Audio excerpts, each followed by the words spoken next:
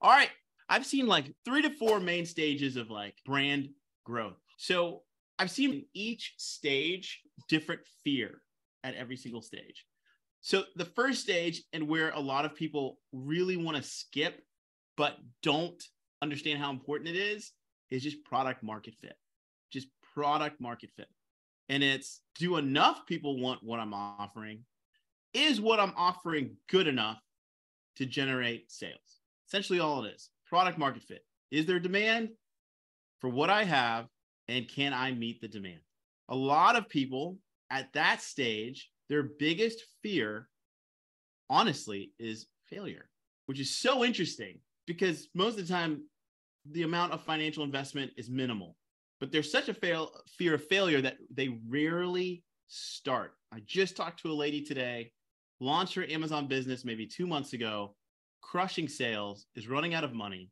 And it's not like crazy PPC spend. She's running out of money. She literally posted today, I'm thinking about shutting down my business.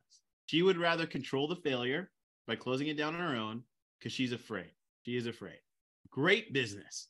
Unbelievable. We always talk about the honeymoon phase of launching a business. She is in the honeymoon of honeymoons, ready to shut it down. Product market fit. Most people that talk to me, I realize, are usually at product market fit. And a lot of their questions don't have answers because they're just having to figure it out. They're just in it. They're figuring it out. It's the hustle. This is when you're hustling. When people say like, what should I do to get more sales? The answer is anything you can that doesn't kill your business. Product market fit. These are often the hardest people to serve. From a coaching perspective, it is the hardest people to serve.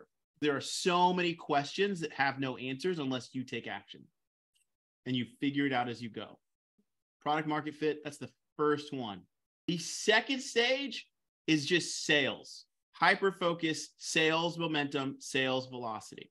What you've realized, there is demand for what I've got. Now I just have to put the pedal to the metal and get as many sales as I can. And I'm finding the winning sales channel or channels, and I'm pumping all of my money into that. Not what I see at that stage is shiny object, not shiny object syndrome. It is analysis paralysis. There's this new app that could help me get over here, and there's this thing over here, and this guru says this, and that guru says that. Oh, which one do I do? Again, it's just like analysis paralysis. Just, oh my gosh.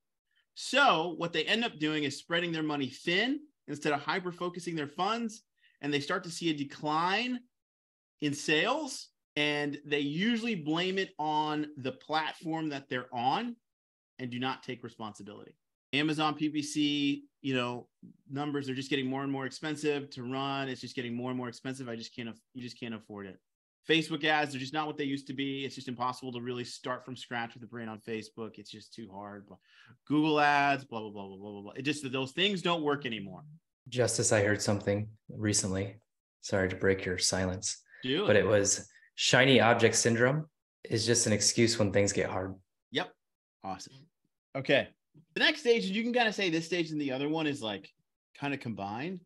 But if you've successfully found product market fit, and then you've successfully focused on pumping finances into sales and just crushing and moving and moving and moving sales over and over and over and over again, the next thing is almost always the thing that takes you to the next level. It's usually your team. And I get that a lot of you here might have only one employee. You might only have two. It might still be you. The next, how do I say this? You have to be okay with other people failing. But then you also have to be okay with some of the people on my team are failing because they weren't cut out for this. And you also have to be okay with some of my people are failing because I failed them. This is a really hard leap because there are very few natural born leaders. It's rare that someone just has always got that decisiveness, that vision, that this is the hardest thing for people to get. The hardest. It's usually what keeps people from getting maintaining a 7-figure or going from 7 to 8. I'm sharing this with you guys now because I'm like, hey, if they stay in this community and really work the process, they'll get there. And I want them to at least remember some of these things. Because when you get there, you're going to be like, I worked my tail off and I acquired all these skills. Great. Now I want this person to do it. And you project your own understanding and your own talent onto them instead of training them up.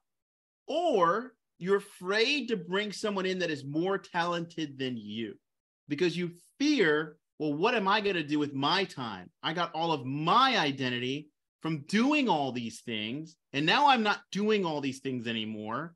And not knowing what to do next scares the entrepreneur. It's almost like they get into this thing for freedom. And then the idea that they would be free scares them because they're like, well, I was the guy that did the thing, but now I'm not going to do it. And I thought I was really good at it. Now this other person's doing it. And what if they're better at it than me? Well, then they're going to realize that I'm an imposter and I've just been floundering all this whole time and they won't let me lead them. This is the hardest shift for people to make. A lot of us have been the person that comes in and they're like, what's the vision? And then they have that person on the team that jumps in and just does their job for them. And they're like, I could have crushed this. I was ready to crush it. And it was like, yeah, because they liked it so much, their identity was tied to your role. So they're not going to let it go. Okay. So all of us in here on this call, there's a reason. It's a real, like, I have so much empathy for people that are trying to go from 7 to 8 because it is genuinely hard. There isn't like a simple roadmap to leadership because it's all so unique. So about a year ago, I shut down my coaching, all of my coaching, other than like what I do inside some of these communities. I don't take on any like single clients anymore. The number one reason I did it was because I realized that a lot of the clients, it was like repeat. I was hearing the same thing on repeat. And it wasn't a passion of mine. There are coaches out there that just love hearing the same thing over and over. They love, and I was just like, I'm hearing the same thing over and over. This is not challenging for me. And at the same time, what I realized was it all whittled down to fear. They came looking for an answer, but as soon as we removed the fear, the answer was very clear. There was like, it wasn't hard. Here's the roadmap for your success. You just have to deal with this. Oh my gosh, I see it. What do you think is the number one reason why they wouldn't do the thing that they all knew they had to do? You can put it in the chat. Christy says failure. Freddie says fear of failure. Number one reason, and they give a different excuse every single time, is fear. At every single level. Every level. Millionaires to the people that aren't millionaires, it was always every single time fear. That became really boring for me. And so I just was like, I'm doing this. Why? Because people don't want to face their fears. The ones that do, they do really well. They don't want to face reality. Things have gotten easy. It is easier for them to not face their fear than to face their fear, because to face their fear, there's usually a relationship, there's a financial conversation, there's something going on. If we do this, we could go broke. That's what I'm afraid of. How do we hedge against going broke? Oh, this, and this. Well, is the reality that you'd actually be broke if you just did these things? No. Are you going to do X? Well, if I do it, I have to explain these things to these people, and I don't know what they would think of me. Oh, well, how have they responded in the past when you told them that you weren't perfect? Oh, they were great. Oh, so it just sounds like it's you. Oh, well, then you need to go ahead and face this. Okay. We'll have a coaching call, another coaching call, and I'll go, did you do it? Well, no, these things came up. Did they? So if there's one thing that I want by the end of this call is that we are excuse-free here. It is uncomfortable. I encourage you guys to read, and I've said this many times, read the books of the greats, and you will see them facing their fear like business greats and time again, and doing hard things and losing relationships, really close ones, having to come and humble themselves before people and ask for help. It's just insane. It's uncomfortable. That should be the name of all their books. This was really uncomfortable. Elon Musk almost losing his everything and having to ask his friends for money or his businesses were going to close. Telling them we're out of money. We have 2 months left. Not fun. Founder of Nike, not being able to pay some of his employees. Literally his closest employee saying, I just need some help on this. And him saying, I've got nothing. He would just ignore his letters because it was like, we can't do it. Almost going out of business.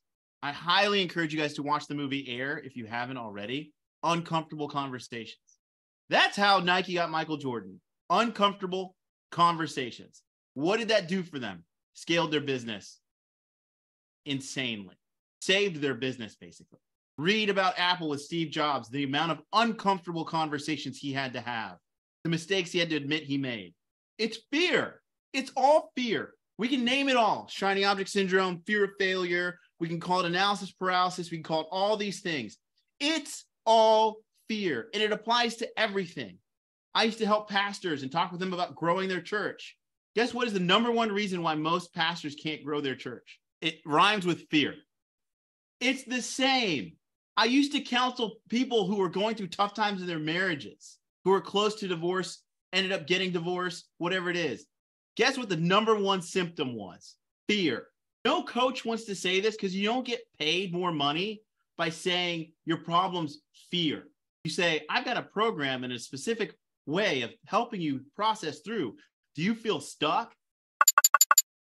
Hey, it's Dr. Travis Ziegler, and I wanted to thank you for watching this video. I just wanted to take a brief couple seconds to let you know about a free Amazon PPC masterclass that I have. Just head to profitablepineapple.com to sign up for that free Amazon PPC masterclass, or you can click the link down below in the description. I'll see you inside. Every coach knows that at the end of the conversation, when they hang up the phone, they go, how am I going to help this guy when he's afraid? How do I get this person out of fear mentality? How do I get them out of fear mode? Because all they can see in front of them is what could go wrong. That's it. They are riddled with it. It is the way their mind works. They scale to a limit, and they are limited by their fear. Their fear will not let them hit the next bracket, the next income bracket. It will not let them hit the next thing.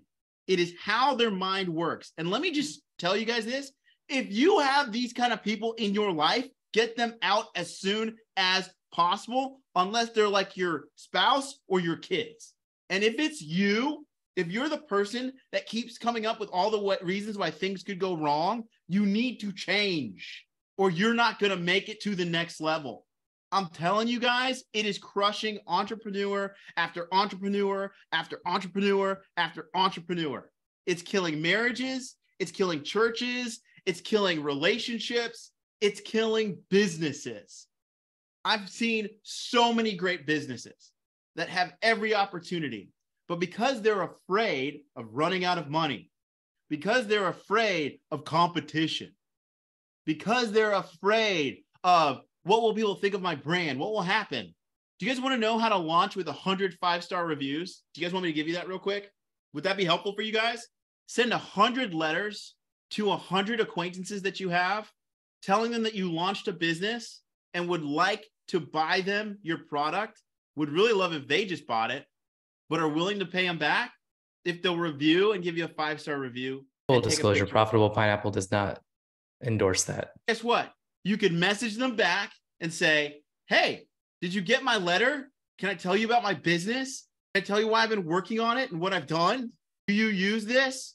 Do you play this game? Do you drink this stuff? Do you do this? How many of you have reached out to 25 of your friends and told me you launched a small business? How many of you made a post every day about your small business that is launched, that is active, that is going on? Forget even asking for a review. How many people in your community even know that you do it? Why? Well, if they found out I did it, and then if my business failed, what will they think of me? Or all of my friends have all these other things, and now I'm going back and I'm building this business, and all of my friends have these corporate jobs, and they're doing really great, and they just bought their lake house, and they're doing all these other things, but I'm over here. Well, what will my mom say? Well, what is all this other stuff? That's what keeps the people from getting to the 6-figure level. They don't hustle. Why don't they hustle? Because they're afraid of what other people will think, and they're afraid of, oh, well, if I do all this, I'm not going to get the 8 hours of primal sleep to make sure that I have the right testosterone levels, so I got to make sure I got to do all this other stuff. Who cares? What are you not willing to do to get a sale? Well, now I'm getting sales coming in. I've got a ton of reviews. I got all this stuff happening. Awesome. What's next? I got to make my first hire. But you know what? A lot of them will come in and they might steal my idea and just start their own business. You think they can outcompete you? Oh, well, they're not going to know as much about me and it's just really expensive. So you have all this time now. Well, no, but what if it doesn't work out? Some of them won't. You let them go. I don't know. I hear it over and over and over and over and over again. Some of you are afraid to hustle. You're afraid to hustle because you're comfortable. You're comfortable because you don't actually care about your customers. No one likes to hear that. Because if you actually saw your customers at the end of the day suffering because they didn't have what you were giving them, would you still be acting the way that you're acting now? Oh my gosh. Guys, if I had an Amazon product right now, do you know how many of my neighbors would have it? I would find a way to become a community leader within my own little community, have a barbecue once a month, have them over and just say, hey, you got this courtesy of me. People would be annoyed by me. Well, I don't want to come off as annoying.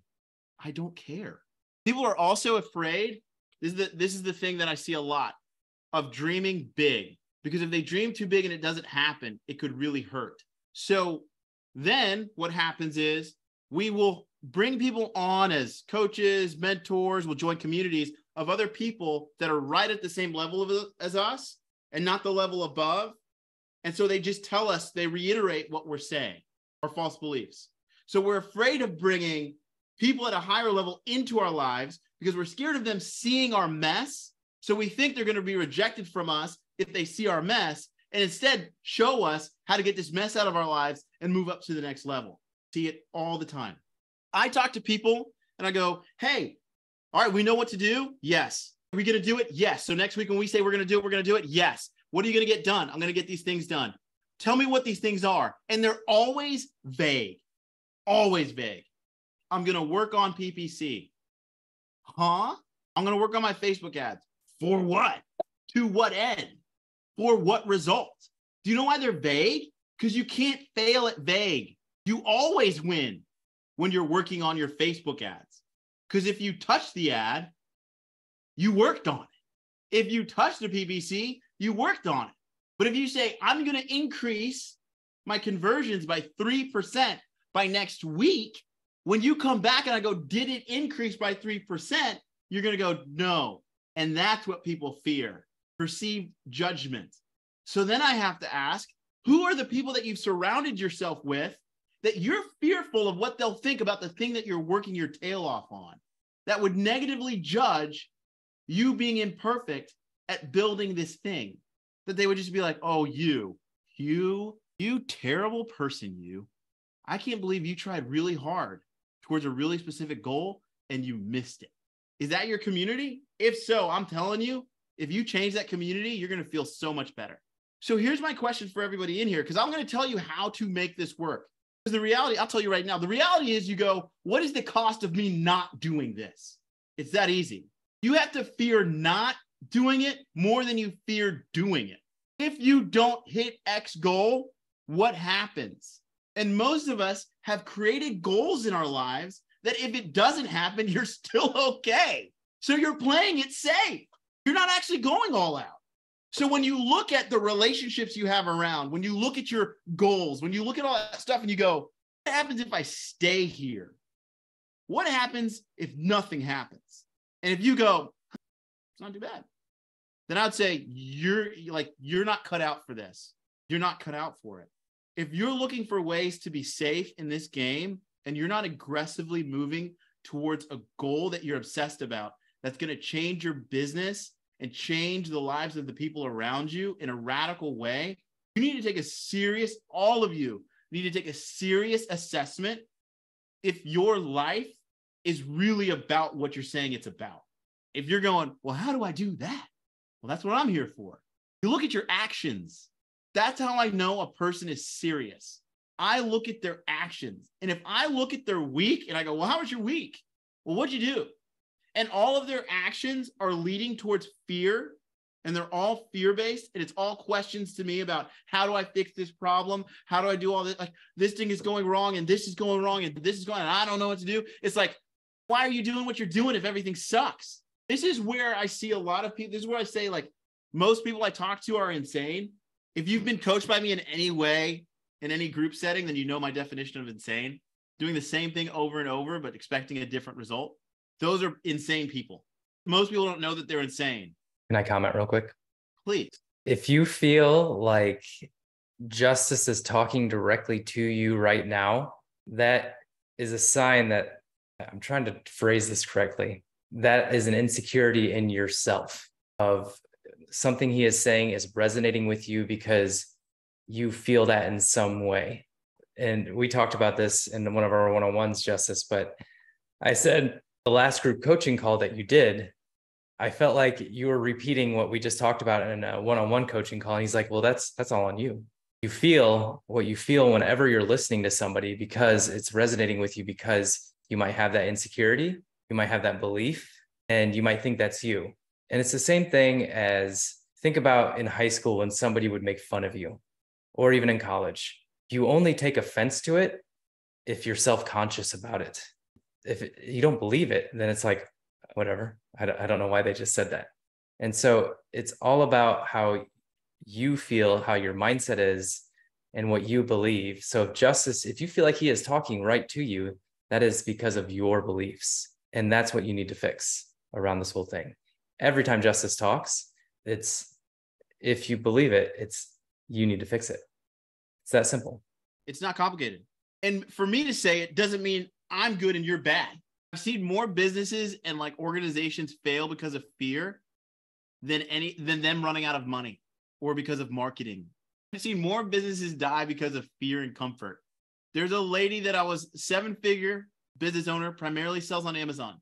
We get on the phone and her questions are about all the things that you think someone would want, anyone that would come to an agency looking for help. I wasn't an agency. It was just, she was having a call. And I go, well, what's taking up much of your time? She's like, well, I've got this competitor that's literally copied my product and is selling it. And they've made a business, a full-on successful business out of copying my exact thing. And so I've been reaching out to legal. I've been reaching out to this. I've been reaching out to that, trying to get them taken down, and nothing's happening. And it's like the pain in my side. And I was like, why don't we just ignore them? This thing had become her new fight. She was more afraid of this business than she was of the fear of what would happen if my focus gets put on that, instead of my focus being on growing my business that is a top business that's doing well. And guess what has happened to her business as she's been focusing on this other competitor that's ripping her off? Oh, slow regression. But guess what? She can afford to focus on that because she's built a nice size 7-figure business that, hey, kids are in private school. She's doing all this other stuff. They've been working on it. They've got some systems set in place. So it might be a little bit more comfortable to focus on the enemy than to focus on what winning looks like. First symptom, small vision. That's when I know that someone's in fear. You don't need some kind of radical vision statement. I know when a person is radical. I know not everybody goes to church, but have you ever been to like different religious organizations, and there's ones where you're like, that guy really means it. And you go to another one, you're like, that person's going through the motions. If you've ever been to a church where you're awake, and then you went to a church that you were like, I'm ready to go to sleep, that's the difference. One person believes it. The other person is comfortable. They probably get a paycheck, and they can go through the motions. Conviction can sell pretty much anything. Anything. We got a product of ours up to over 150 to 200 sales per day. And I'm trying to convince people to spray acid in their eyes. And it worked because we were so convicted on the product. And this was something that we were the second product to the market in this area. So doctors didn't even know about this product yet, but we knew how well it worked. And we just never stopped talking about it ever. And that's how we sold so much of it, because we were so convicted on it and talked about it all the time. And people would call us salesmen, and I'd say, no, we sell the product, but we're so convicted on this product because it works so well. And I always told them, try it. And if you don't like it, I'll give you a full refund. And you should be that convicted on your product that you'd be willing to give a full refund if they don't like it. He believes. So many people I talk to, they're like, this thing isn't working. This thing isn't working. This thing isn't working. And I go, do you believe? Why should someone buy your stuff instead of somebody else's? And they can't say. They'll talk about the features. You know what the sign is? They'll talk about their product. They'll say nothing about the customer. They aren't radicalized yet. And they're just like, well, how do they keep it up? They keep thinking about how to make things better for their customer. And then everybody else goes, oh, man, Alex Hormozi, $100 million. How did he do it? Well, if you were so obsessed that you found a way to make everyone else rich, do you think you'd get rich? His top members had their lives changed. We don't ask about his customers. We ask about him. Bill Gates. Whoa. Well, if you got everyone an easier way to send an email so they didn't have to send a letter and could write books from a computer not a typewriter, and made it extremely easy to create spreadsheets, saved accountants hours. Number one, small vision. Small visions happen because you don't care about your customers. So you always come in and go, I know when when I ask, what is your vision? And their number one thing is the amount of money they want to make. I go, well, that's great. What's your vision for your customers? And they're like, I know. They start making it up on the spot. And I go, oh, you're a product seller. Got it. You're a merchant. Got it. Of course you're being outcompeted with. Of course you're struggling. You're just another product. Number two symptom of fear, insanity. I can ask the question, what have you been doing to overcome this thing? And it's usually all the same things. They just increase the frequency. All it is, just an increase of frequency. Man, are you guys uncomfortable yet? Yes, of course. This is why I closed down the coaching, because I was like, I'm hurting people's feelings here and they don't like it. And I think I'm just telling the truth. And they want me to say it in a nice way. But I'm trusting that the people can handle the truth and know that I love them, or I wouldn't be having this conversation. But then if I dig a little deeper, I notice most people don't have friends. They have people that agree with them. So the people that love you will be like, you don't care about the customer right now. What is this? So it's like, save them for the bar night, not for your growth as a person. Save them for the parties. They're great party people. You will have so much fun. Guess who you will not have fun with at a party? Me. You might. I'm not too bad. I disagree with that statement. I've had lots of fun. I'm pretty good at the parties too. I'm gifted. I can tell you truth and love, and I can party with you too. Look at that. Randy, that's a twofer. Just don't give you any Terry Blacks, or you just go into a coma. Oh, man. I'll go to sleep. I'll go into a meat coma. You guys want to know the third one? And then I'm going to have some questions for you. If you're like, hey, Justus, this is enough. It hurts. I'm not ready for this. Let me, we could stop right now. And I can just go, hey, what questions do we have? And then we can end the call. Before I give the third one, I want you guys to put in the chat, what are you going to change? None of this matters if we don't change. We love the burn, Chris. Welcome to the tribe. What are you going to change? We have to get out of fear. One thing that Alex and I were talking about actually just this morning, and we talked about it a couple of weeks ago as well, is offering more of a guarantee for the first 3 months of our agency product. And, I've been resistant to it, and I don't know why I've been resistant to it. I think it's just because it's a lot more than a $20 bottle of hypochlorous acid. If we have to refund somebody for 3 months of our agency fees, that's, $10,000 minimum. And so it's one of those things I'm looking at the number, the financial number versus the actual product itself and the customer. And so if I look at the customer and how we can get them on the best, we need to make a $100 million offer, as Alex Ramosi would put it, or a no-brainer offer. And the challenge that we're going after now is going after businesses that are bigger that have never heard of me. Yep. And so we're trying to come up with that no-brainer offer on how we can do that. And what would that look like? A guaranteed 3 months that if we don't provide you the results that pay for us, essentially, then we give you your full money back. Could be that. Give you a discounted rate to move forward. Could be that as well. So we've been working on that. And whenever I say no to that, it's because I'm thinking about the finances. Yep. But if I'm convicted enough about the customer and serving the customer, then it should be a yes. Yep. Easily. Yep. And the funny thing is, we just did that, like I said at the beginning of the call, with Randy and the inventory software. I was like, how could we make this a no-brainer? Let's give people 3 months free. Not even like a guaranteed 3 months. Let's just give them 3 months free, full analysis, costs us a lot of money, but I guarantee they'll fall in love with the service because it's that good. And so we reached out to 4 clients, said, this is what we're offering. And 2 of them instantly came back and said, yes, I'll take you up on that. Guys, it is literally like, if there is, let me ask you guys, what is the vision for your business? Put it in the chat. Just put it in there. If you don't have one and you're going to just type out something you don't have, just put, I don't have one. I promise not to judge you. What is the vision here? I'm expecting a response from everyone. If it's, I don't have one, just put, I don't have one. Thank you, Alina. Thank you, Christopher. Thank you, Melissa. Awesome. Don't have one. Awesome. Okay. Number 1 homework for anyone that doesn't have one, get one. How do I get one? I want you to envision the people that you hope to serve suffering. Why would they suffer if they don't have what you offer? Then put a timeline, because a vision isn't a vision without a timeline, of when you want to see this happen. When will you know you've accomplished said vision? Most people create a purpose or mission statement thinking it is a vision. Our vision for the next year, if I'm looking at Christie's, our vision for the next year to see 100 new women hunters join our community and post their first hunt. Now they've got like over 8,000 people in there, so 100 is small. But like, what happens if you don't exist? What happens if these people don't have what you're offering? If you're like, I think they just go on and live in their life, then you don't have conviction.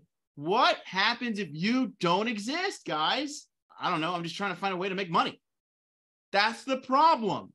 You'll always have money problems if the only reason what you're doing is for the money. You'll always be looking at your metrics going, oh man, what's this thing? You'll be looking at the money issue. You'll never look outside of it. It's one of the biggest issues with brands, that they don't have a vision. And the reason they don't have a vision is because of fear. And so people will say, oh, I've just got this like money mindset, this bad money mindset. Maybe, but you're not going to get to a good money mindset if you're in a place of scarcity. How do you get out of scarcity? You look at what could go right. What would be amazing for you? No, for the people you serve. What would be incredible? What would blow your minds? What would make them go, my gosh, you did it? What would make them go, I'm going to write a letter? What would make them go, he didn't even ask, but I'm giving him a 5-star review? We don't think about this because all we're thinking about is money. So then we're always living check to check. We don't save, we spend. Our savings is always dwindling. Why? Because we don't put away money. Why don't we put away money? Because there's always something I got to have right now. There's no future thing that I'm saving up for that's more important than the thing that I'm spending on money on now. And we want to be rich. Fear is at the root of it. I can give you all the coaching lingo: scarcity mindset, shiny object syndrome, analysis paralysis, all the things in all the books, and they'd all be right. And you're doing all of them. Guarantee you. You know why? Because everybody's doing all of them to a certain degree. But at the root of all of them, it's really simple. It's fear. Oh, well, we would have to sell our house, move into a smaller home, to tell our kids this, but this would give us the budget to really invest in this business to see more people's lives changed. Well, I don't want to do that. What will people think when they see me move into a smaller house? Oh, you're thinking about you. Oh, I'm sorry. I didn't think this was about you. Oh, well, I'd have to tell my kids that they can't do this thing anymore. That's really expensive. Oh, I wouldn't be able to party every weekend and go out with the girls and have margarita night. I'd have to do it once a month instead of 4 times a month. Oh, no. I have to move back in with my parents. Forbid that every week you get apple pie. Would that be so bad? No. What are we scared of? Perception. I'd have to ask Travis if he could help me, but he's probably so busy, and he's got all these other agencies and all this stuff, and he's really successful. I don't know if I can ask him for help. But he did just create this community. I got a call yesterday. This is my last thing. I got this call yesterday, 2 days ago, from a guy that was in a church that I used to pastor. And he said, Justus, I saw you on some YouTube video. He's a dentist. And he's like, there's this other community I used to manage. And he's like, I'm thinking about joining this other community. He goes, I want to know if it's up to what they talk about. I go, cool. What is your goal? He's like, well, there's this guy that I saw on YouTube. He was a doctor too. He had an Amazon business. And he was in this other community, and I've been hearing a lot about it. I go, oh, you could just join his community. He goes, huh? I go, yeah. You see, fear drove him to build a business that was all about all the money he could get. And then he saw the guy that admitted that he had done that, and then started a business that really served a customer. He said, I want that. I go, are you talking about trust? Yeah, you know them? I go, yeah, I'm in that community. Just join that one. I'm not making this up. This happened on like Tuesday. What's today? So that was like yesterday.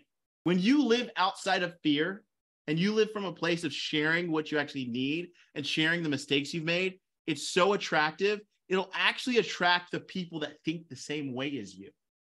When you're living from abundance, not fear. I'm not making this up. This guy called me. He's a dentist that's selling some kind of tchotchke product on Amazon. And he's like, I want to do what this other doctor did. When you live outside of this, things will begin to change around you. This isn't some woo-woo thing, but I can tell by the lack of vision here of course you guys are going to suffer or see issues because there's nothing bigger that you're hoping to solve for other people. And so there's nothing that you're living for that's greater, that's worthy of the sacrifices of doing the scary things. So you're just living in the present. So this is my last question, then we'll go. Put it in the chat. What are you going to do for your customers that no one else is willing to do? Doesn't always have to be financial, guys. What are you willing to do for your customers that other people aren't willing to do? Second, you start thinking about them. Mindset. The more time you wake up thinking about them, their lives, what's happening, the more obsessed that you can do, the more obsessed that you can live from that place, you will start to see things change, and it will make scary decisions really, really simple. Not easy. Simple. The then question is, are you going to take that action? Make sense? If you enjoyed this video, you're going to love the Profitable Pineapple Farm. What is that? It's our weekly mastermind where we meet to discuss challenges in your businesses. We put you on the hot seat. We go over best practices and hacks. We go over mindset opportunities and much, much more. Head to profitablepineapplefarm.com to join us. Again, profitablepineapplefarm.com to join us. If we're not open at the time, just join the wait list. Hey, I wanted to thank you for watching this video, and I picked out another video just for you. So make sure you check out that other video. And what do they need to do? Do they need to like and subscribe? Yeah. Like and subscribe if you enjoyed this content.